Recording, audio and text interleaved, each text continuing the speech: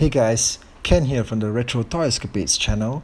Today we're checking out one of the holy grails from the 80s Silverhawks toy line, the evil robotic space squid, Skyrunner. Skyrunner was of course the main mode of transport for series villain Mon-Star, and despite being prominently featured in virtually every episode of the cartoon series, its toy vehicle is one of the rarest and hardest to obtain among die-hard Silverhawks collectors. So maybe there's a whole bunch of you out there who might appreciate this unboxing video. But before we begin, let's take a moment to check out the gorgeous box art. It's definitely 1987 all over again.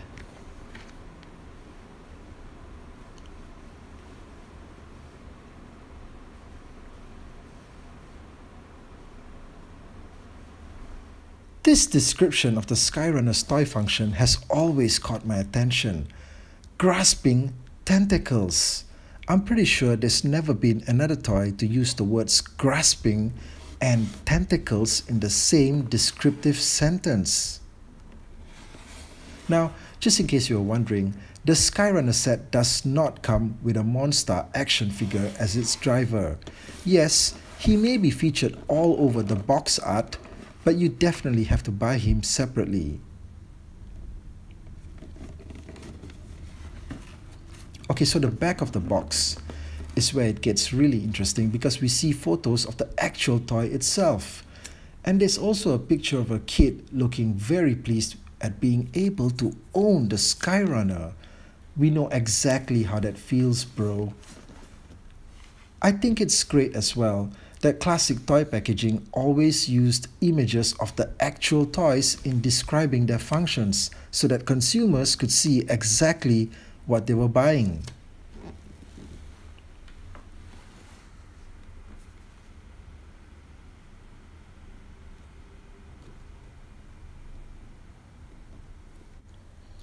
Okay, so this thing's out of the box, and we are going to be checking out the insides shortly.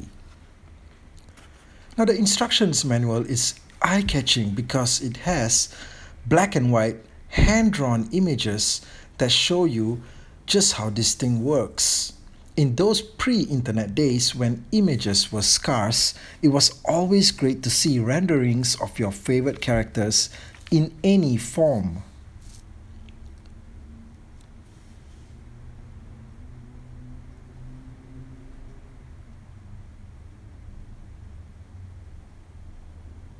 Now, despite Skyrunner capturing Silverhawk leader Quicksilver on the box art, the manual has an image of the guitarist Silverhawk Bluegrass instead.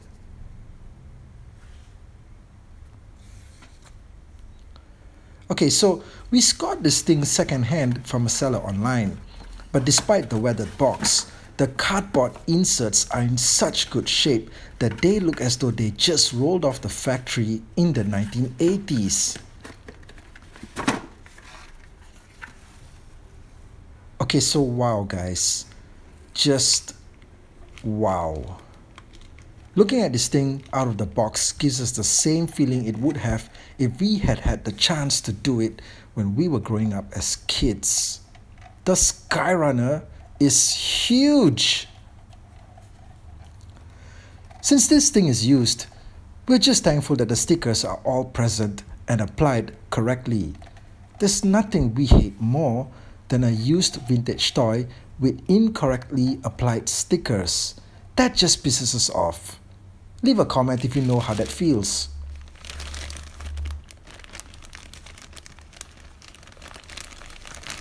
Since this thing is so big, the tentacle attachments are packaged separately, along with the blue missile accessory. So what do you say we get this thing assembled already?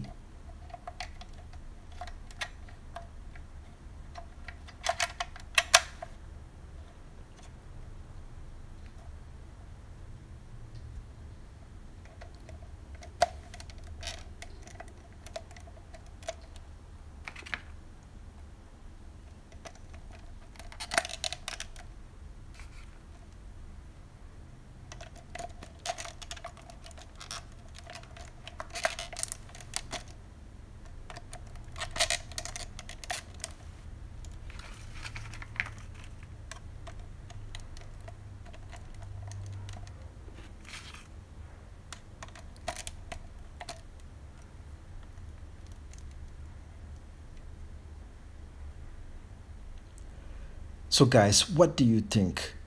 I'm just blown away. I've never had a Squid toy before in my life, and this one is also a robot vehicle hybrid. Now the details on this thing are just fantastic.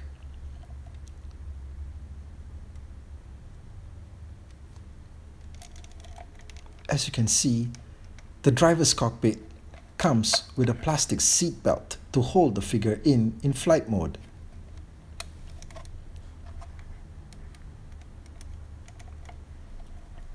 And there's a lever at the bottom that can be extended out to act as a grip for you to hold Skyrunner in a flying motion.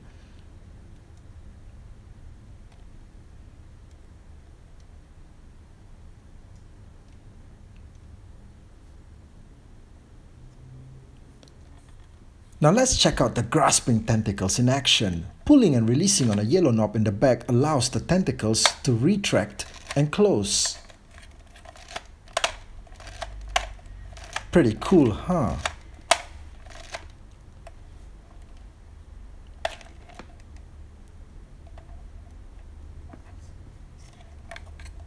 '80's toys also had the best springs for toy missiles.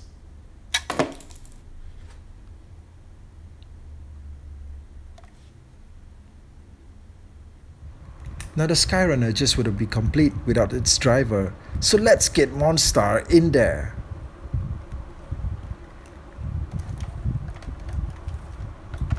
It's a shame that the actual Skyrunner never came packaged with a Mon-Star action figure, as the inclusion of the figure and his Sky Shadow bird companion truly enhances the overall appearance of the Skyrunner toy. They could have done a battle scarred version, but that's just wishful thinking.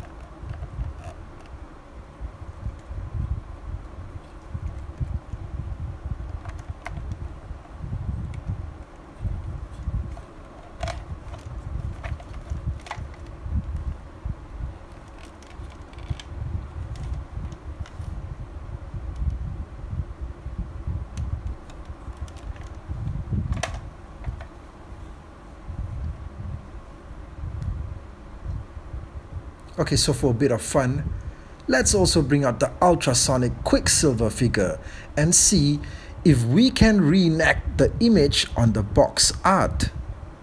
Of course, Quicksilver has a rather neutral expression on his figure, instead of a screaming face as we see on the box, but we'll do the best we can.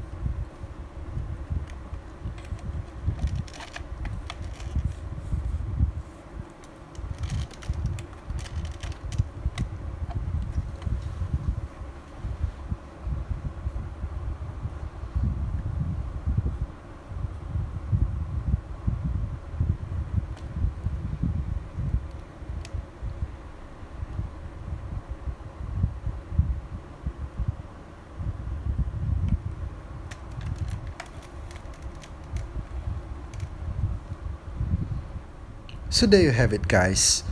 I hope you enjoyed the video. Drop me a thumbs up if you liked it, and do let me know if you'd like to see more coverage of the Silverhawks on this channel. Thanks for dropping by, and I'll catch you guys again soon.